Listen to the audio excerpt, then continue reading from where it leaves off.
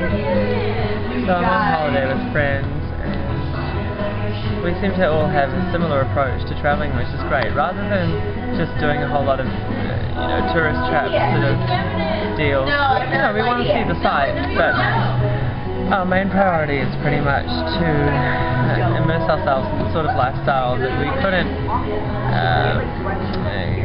sustain in our daily lives, but we like to just pretend we have it all for a week or two, and so that's kind of what we're doing. It's pretty awesome.